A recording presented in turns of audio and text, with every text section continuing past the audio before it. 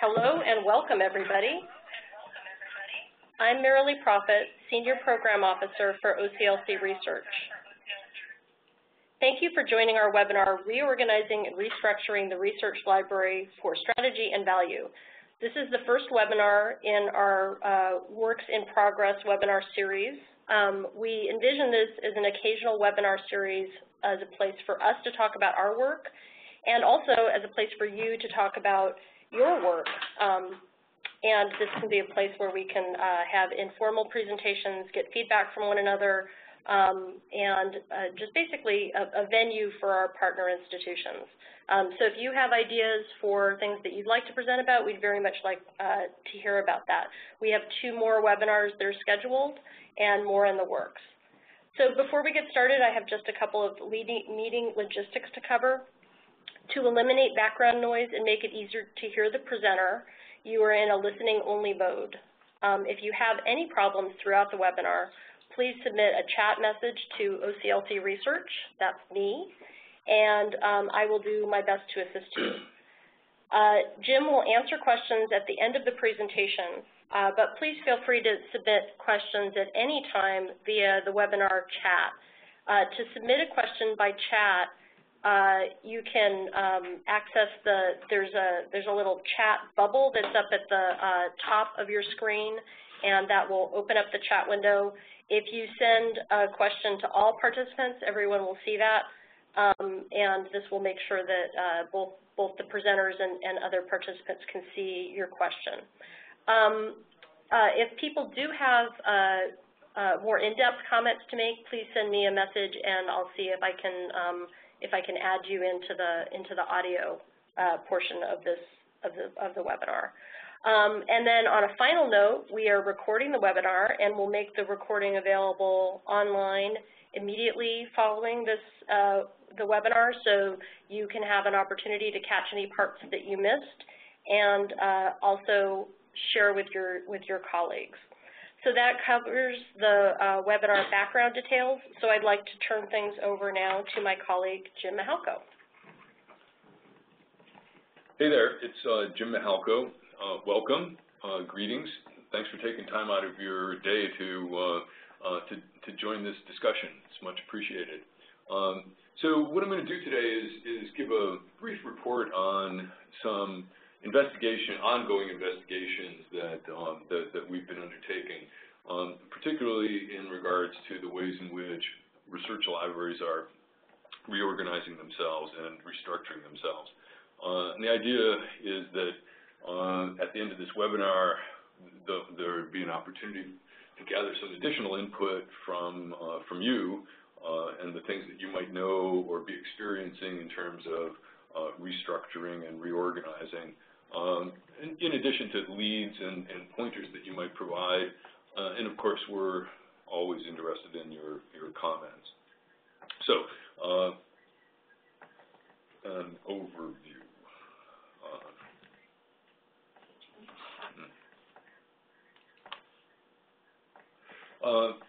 Just a few words about why we undertook this investigation, then I'll say a little bit about organizational structure, in particular, some of the theory associated with organizational structure, talk a little bit about the ways in which structure and strategy and shift and focus go together, provide a few examples, and then some observations that I have about what I see happening across the landscape of research libraries as they engage in these major changes.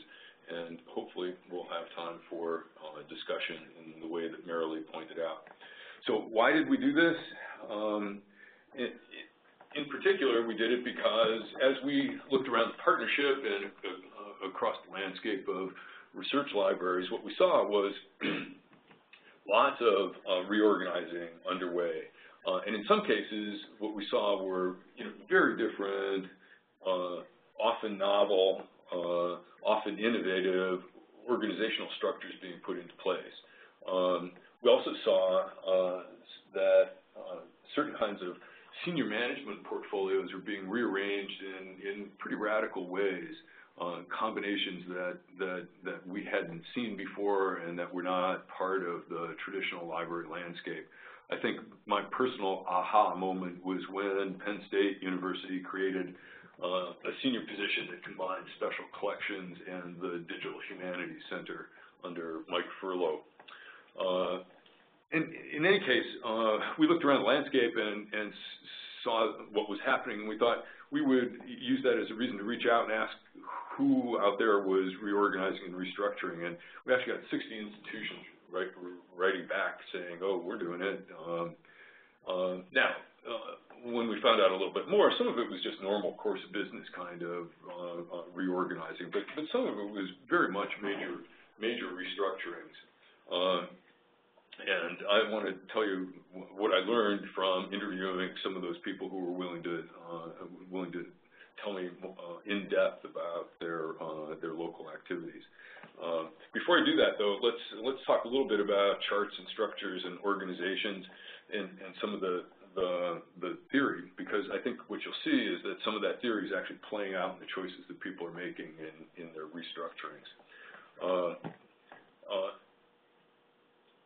One of the really wonderful organizational charts is one of the earliest ones that's known to exist, at least within the United States context, and it was done for the New York and Erie Railroad back in 1855.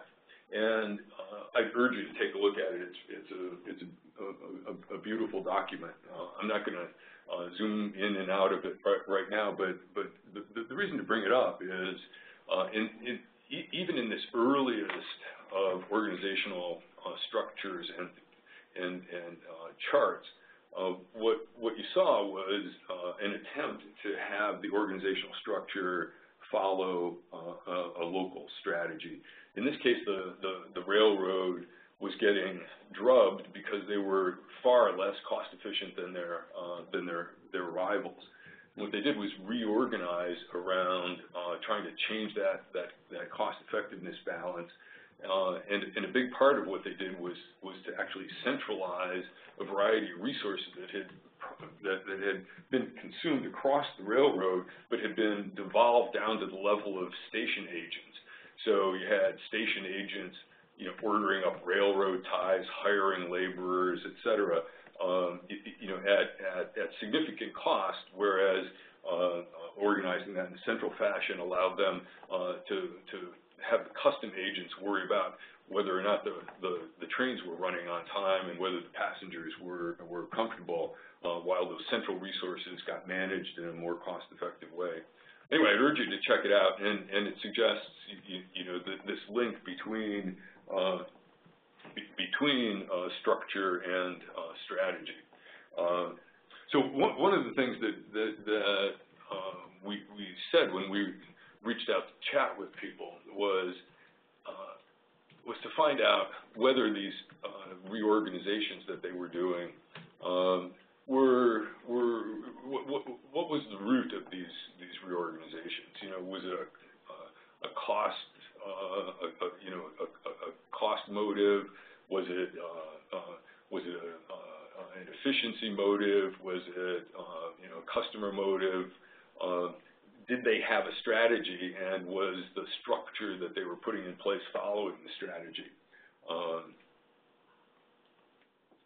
Now, it turns out that in general the answer was yes, but there's actually a broad literature about organizational structure and its relationship to strategy, and it's worth just saying a little bit about that theory of organizational structure, because as I say, I think you can see how some of that is playing out in choices that are being made now. So one of the interesting things about the theory of structure is that most organizational structures are actually the kind of concatenation of all the past roles and activities that an organization had undertaken. You know, at its fundamentals, an organization can be very, very simple. But as you change, what happens is you change the structure, but you don't actually get rid of everything that had been part of the prior structure. So you wind up getting layers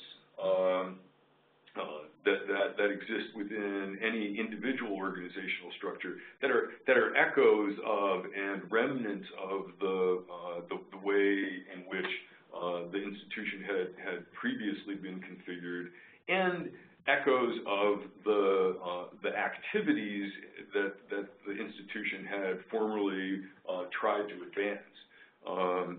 So I guess in library terms, most organizational structures are really a palimpsest. The underlying stuff isn't really erased. You still see bits of what had been there in its history. Now, almost all organizational structures, including the ones that I had a chance to look at and to talk with people about, are incredibly complex. And I mean, if you reflect on your own circumstance, I think you'll see how that plays out. Most organizations start simply, you have a strategy, but you have residuals that you stick on even after you've changed things, and before you know it, it leads to complexity. In general, where does organizational complexity come from? Usually it comes from growth. So we have more to handle, so we spin off another group to deal with it. Or we've gotten good at what we do and we're going to enter a new market, so you create an entirely new structure to handle and interact with that new market. Or you decide that you're good at business X, so you're going to get into an adjacent business, and that causes even more complexity. And in that regard, I think it's useful to reflect on the new services that libraries are both anticipating and beginning to implement. Think about data management, or think about research support mechanisms, or think about faculty engagement centers, the mass digitization in a local circumstance. There are all of these kinds of businesses that go beyond our traditional collections-oriented library activities that are likely to create changes to the structure in order to accommodate them. And in that sense, libraries aren't going to be any different than other businesses. We're going to we think we will be simplifying, but we will also be adding some complexity because we need to respond to either volume markets or adjacent businesses. Now, there's an interesting concept in organizational structure, which, of course, they've elevated to the status of a law, the law of requisite variety. What this refers to is that as you deal with your constituents, your customers, your clients, you almost always proliferate the number of groups that you deal with. This is called expanding market share. You try to get more and/or adjacent clients and customers.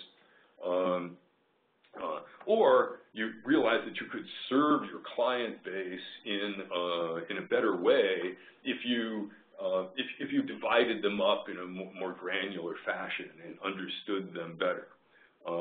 So the classic example of this is the way in which marketing has driven the proliferation of entities to be served.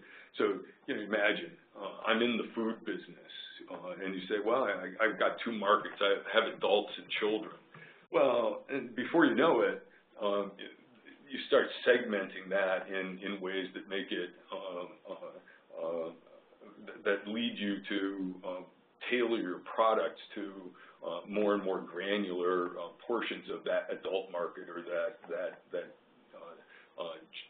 children's market. So suddenly it's not it's not a child, it's a teenager with a microwave, you know, or it's Hispanic mothers with small children, et cetera, et cetera. And when you begin to think about your constituents that way, your customers that way, almost inevitably you change the entities inside the organization to deal with these smaller and smaller segments. You want to be particularly responsive to those identified segments.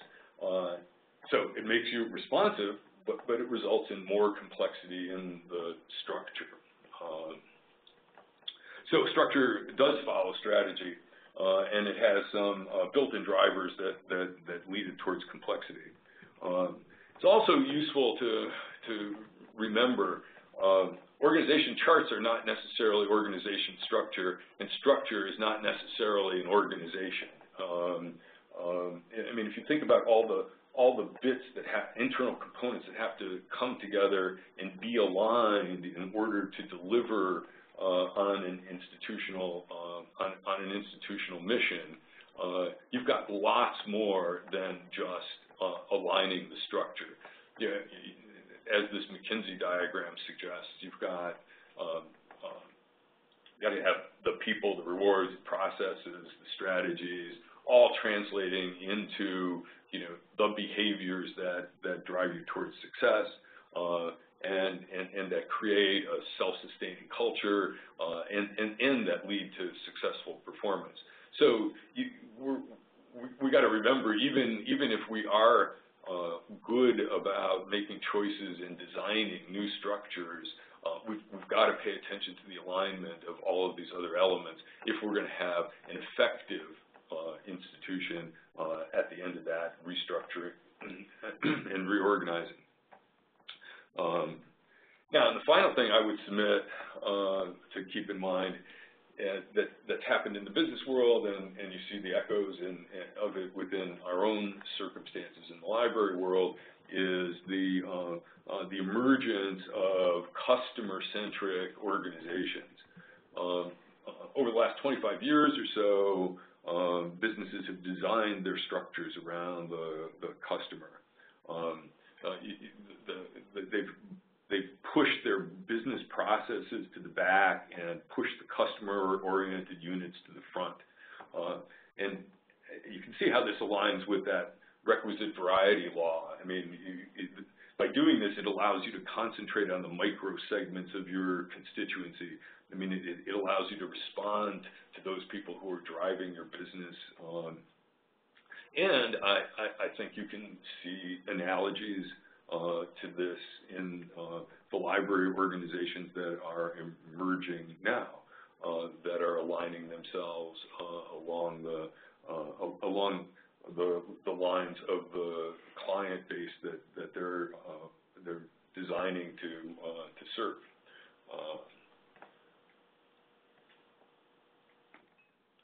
Now, this is consistent. This customer orientation, as the final component of organizational structure refinement, is consistent with an observation that we have been making, and based on the Hegel and Singer argument of many years ago about what's happening to the corporation as it is reconfigured by the network. You know, what Hegel and Singer have said is that, you know, corporations used to be a bundle of essentially three components,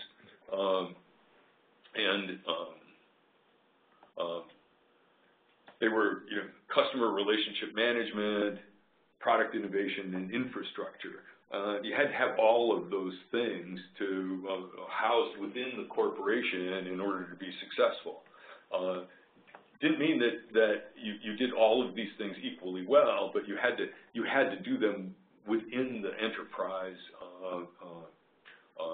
And their argument is that as the network has disintermediated things, it's allowed corporations to align themselves with one or another of these formerly inseparable three components. So you can have a company that just is about delivering infrastructure. You think about Amazon Web Services as an example, or a company that's only about product innovation. And there's a lot of those kinds of companies here in Silicon Valley who never come to the front. They rely on others to deliver their product, people who've made their business customer relationship management. In any case, for the as organizational structures have become more customer-centric, the network has reconfigured the way we do business and the way we interact with our constituents so that we can become more customer-centric as well. And what you see in a lot of the restructuring that's going on is people aligning themselves around a customer-centric structure to be able to deliver the tailored services to those local constituencies. So let's take a look at a couple of these that I think are particularly interesting. The University of Kansas. This is their organizational structure for the libraries from about 18 months ago. I think this is really interesting. It's part of a pattern of, but from a chart standpoint, it's part of a pattern of moving away from the from the box and grid kind of hierarchies. It's also, I think, a good example of that customer-centric design that we've seen as one of the major principles for restructuring. And here's a couple of pieces that I thought were worth calling out. Now, you see, they've called out and put together a number of units under the rubric, the Research and Learning Division. And if you look at that, these are wonderful examples of those kind of micro segments of the constituency. So you've got these centers who are tasked with being responsive to undergraduate faculty and staff, or more and more often you see community affiliation, community and affiliate kinds of targets as well. Now, they've all got a different microsegment that they need to reach out to, but they've been pulled together into an operating division because they are inevitably going to have characteristics that are similar one to the other in terms of delivering their service. The other reason to pull things together this way is it allows you to monitor progress, and it allows people who are engaged in similar activities to inform one another, challenge one another, and raise the level of play for the entire research and learning division. The other thing that I thought was interesting here was the way that they pulled together an innovation and strategy group division. And here, the motive was that there's an innovation and need across all of the operating units within the libraries. It needs specific attention. It ought to get managed. It ought to get monitored. It's a central good that everybody ought to be able to rely on and benefit from. And therefore, you pull it out and you can explicitly support it as well as monitor it. Finally, I point at the cross-functional initiatives that were arrayed across the bottom of that chart.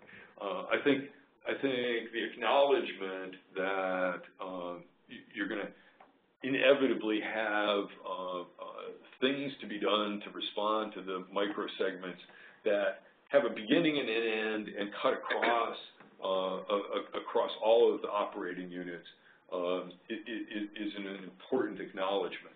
And you ought to manage those kinds of initiatives as projects. They ought to be given the same level of exposure as ongoing activities. So these three things I thought were particularly interesting about the University of Kansas. This is another interesting redesign around the customer at the University of Delft. They didn't get the memo about the egg-shaped diagrams, but they did get away from the hierarchical grid that's been traditional. What they did do is they pulled together what they do and what they deliver as a set of business lines. And on this next slide, I think you can see it just a little bit better. So they pulled together a set of things and called them library products and services. And within that library products and services group, you have a set of things that actually are managed as business lines. So look at the range of people associated with managing their open spaces. They want to manage their space as a valued product, something for which people will give them credit, and which will support outcomes at the institution, research data services, document management, et cetera. So pulling all those together in a way that allows them to be managed as business lines in charge of important assets. The other thing I'd point out there is the way that they brought together the library development.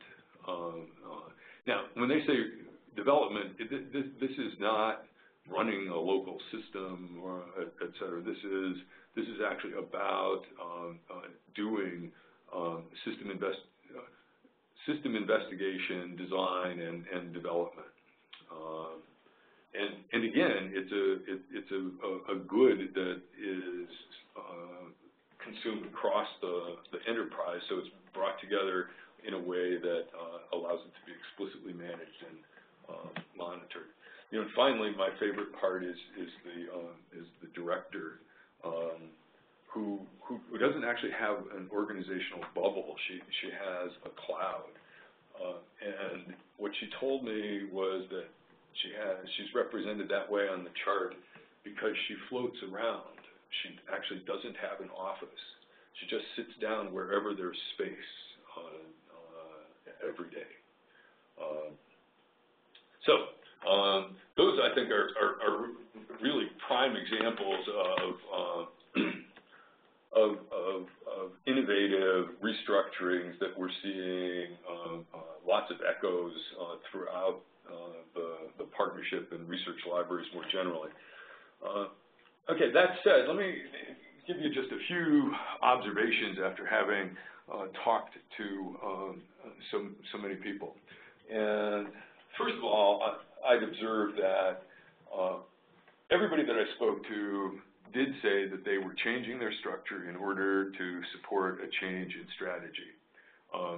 They wanted and needed to adapt to changed circumstances and more importantly, to changes in strategy. Almost all of the restructurings and reorganizations were motivated and triggered by some external event. I didn't talk to anybody who said, well, it'd be a good idea to just reorganize. Rather, there were external events that got them going. For instance, the itself may have articulated a new strategic plan, and they organized themselves around making more direct connections to the support of that strategic plan. In other cases, it could have been more mundane and just opportunistic. So, for instance, the university designed and announced an early retirement program, and because the library was such a heavy participant in the early retirement program, it created a reason and an opportunity to make a change. In terms of defining characteristics, almost all the reorganizations were intended to make them more user-centered. You can see it in the language associated with the units. You can see it in the titles of individuals within the units. Clearly, an explicit alignment to address the user needs. The other clear articulation was that folks intended that these restructurings would allow them to align themselves very directly with some university-established directions. And in some cases, I saw the emergence of departments within the library that were named after the directional goals set by the university. So at the University of Manitoba, there was, for instance, within the library, a center for the advancement of for the Aboriginal education. The university had said that is what they were going to be good at. They were going to be the best at it in all of Canada, and the library tried to align themselves to help deliver on it. Libraries also used the change as an opportunity to bring in new skill sets that were outside of the normal library package. To be as user-centered as they desired, to be as aligned as they would like with the university's directions, they needed to add new people with new skills. And finally, one of the things that emerged pretty universally across all of the restructurings that I saw was that there was an effort to charge a senior manager with responsibility for managing external services that they were going to rely on. In some cases, that might have been, a consortium or partnerships, et cetera. But it was the equivalent of in a different kind of business context, supply chain management. You weren't building everything yourself. You were managing a lot of suppliers, and you needed somebody to take responsibility for that, and because it was so important to your success. And that's actually, I think, something that's echoing across all of research libraries. I think it's been said, was said very nicely by Wendy Luget a year and a half ago during an ALA forum, when she suggested that what was going to characterize the library within the research institution in the future was going to be an alignment with local priorities, local infrastructure, and a focus on unique institutional assets. And that libraries, research libraries as a system, were going to share infrastructure, share assets, and would have collective goals and priorities together. And you see that emerging in the appointment of people who are charged with managing those, I think is evidence that we're well along this direction. if you think about the layers of shared infrastructure, shared priorities that are beginning to emerge, I mean, you see it in lots of different ways. These are just a couple of those kinds of explicit acknowledgments that the delivery of local value is going to be tied up not only with how well I manage locally, but how well I manage relationships and partnerships. And that also showed up in the recent ARL strategic thinking initiative.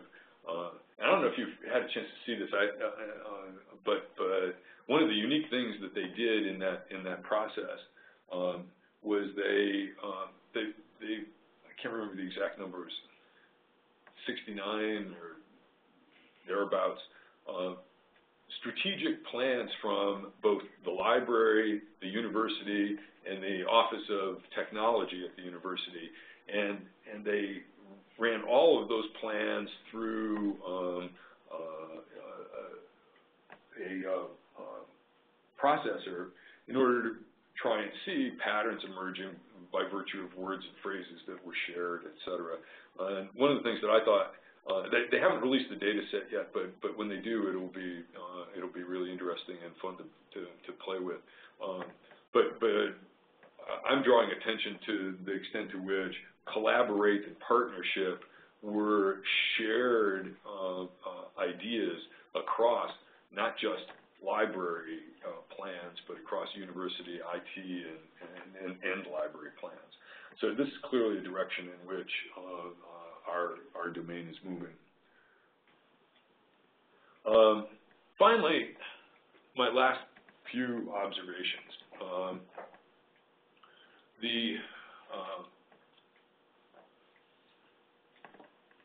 You see people putting in place new services.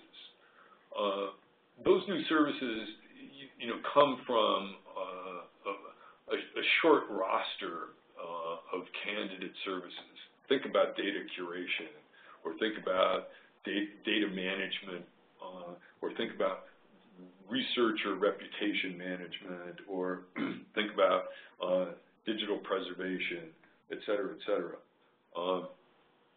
Now, people are overtly bringing on people to deliver those new services.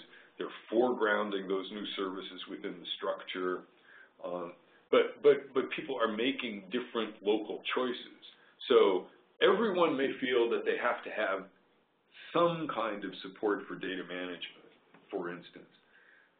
But some libraries it will be a core service. It will have significant funding, significant numbers of staff. It will be a feature of the value that they hope to deliver. Other institutions may say, yep, data management, we've got a person, they'll give you some advice, and that person may be buried in some other part of the library enterprise because they're foregrounding a different kind of service. So we'll see this service array kind of held in common across institutions, but the specific gravity of that service will be different from institution to institution. How well it's funded, how high up in the foregrounding it appears. And I think actually that may delay in some ways the emergence of communities of practice around these new services. We don't have a settled terminology. Folks who are doing the same work aren't called the same thing. The criteria for and experience that we expect in order for them to discharge those responsibilities is still, uncertain. So we're still some beats away from a community of practice emerging. And finally,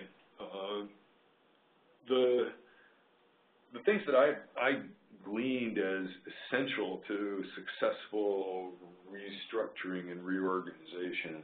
One is that all the people who seem to have done it successfully articulated in advance of any choices a set of principles, not just design principles, but but things that they felt were commonly shared values or values that they wanted to be commonly shared across the library organization.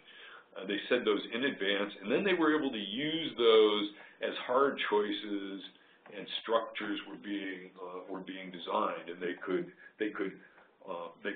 filter them, they could bolster them by referring back to those principles. Everybody had their management, both up and down, aligned in advance. So the senior administrators at the institution knew what was going to happen and were well informed, and the senior managers within the library domain were also well informed. And that created a foundation of trust and support that allowed people to move forward and do some of these innovative and/or difficult things. People were good about communicating, again, both up and down. And the thing that I think was particularly was the thing that I would not have particularly thought about is that all of them had some kind of master space plan already and on the shelf, ready to be implemented. Now, didn't mean that they were going to have the money to do things, but that master space plan meant that they had an embodiment of directions that they'd already agreed upon. And between that space plan, which was very concrete, and the principles, it gave them touch points that allowed them to arrive at final designs. So, just to wrap up, what we're seeing, I think very clearly, are reorganizations and restructurings that are being done in order to align the library with changes in the way research and education is being done, to align themselves explicitly with university directions, and to ensure that the library is responsive to these expectations and to these micro-constituencies that are so important on the campus. These are institutions who were particularly generous with their time in explaining to me what they had done, sharing documents, et cetera. Thank you very much to them. And thanks to you for joining us today. I think we've left enough time that we can catch up on a few of your comments, some of your leads for things that we might explore further. Thank you very much. So thanks for listening so far. We have one question from Roger Schoenfeld. I know that there have been perhaps some audio issues, and I apologize for that. We have been recording this, so if there were portions that you missed where the audio dropped out for you, then you can refer to the audio recording. Roger's question for Jim is, the debate about whether assessment and innovation and strategy should stand alone as at KU or be infused throughout the organization as at several other ARLs is fascinating. I hope you'll reflect on that. Yeah, thanks, Roger. No, I agree with you. I think that is interesting, and I think I've worked in other organizations where that urge to we're all in sales, for instance, or we all need to be innovative. Where that gets to be sort of an easy throwaway line. So I think the best of circumstances would be where you have somebody manage a process that results in that kind of diffusion, cultural change, and then they move on in a way, and to the next thing that requires attention. So I'm agreeing with you. There is a tension between the design choices, and I suppose depending on the relative maturity and the culture of your institution, one or the other approach might be a better fit. Another question from Roger. Can you say more about the specific gravity communities of practice idea? Just a little bit. I mean, I'm interested in this and trying to look into it a little bit more. So, if you think about, I mean, pick one of these kinds of emerging services. Let's say data management, research data management plans. You got multiple libraries who say, oh, we're prepared to help or to be a central organizing entity, on the campus. And like I said, some folks, when they say that, they're investing heavily in it, and they will bring on people, who are going to deliver on that goal. In other cases, you'll find people who say, yeah, we do data management, and it's part of so-and-so's, responsibility portfolio. And it may be just enough, it may be what's wanted at that particular institution. They need some light coordination, and a single individual can do it. But that individual is going to be buried as part in some broader organizational unit within the library. So what you got is an urge to respond to the same need with similar kind of services, but the funding, the skill set, the extent to which they're core to the way the library views its value on a campus are all going to move that service up or down in the array in a very different way. And that's only partially related, it seems to me, to the community practice problem. That single individual who's going to do the light coordination of data management plans at one institution, how do they find their community of practice at other institutions? Who are their peers?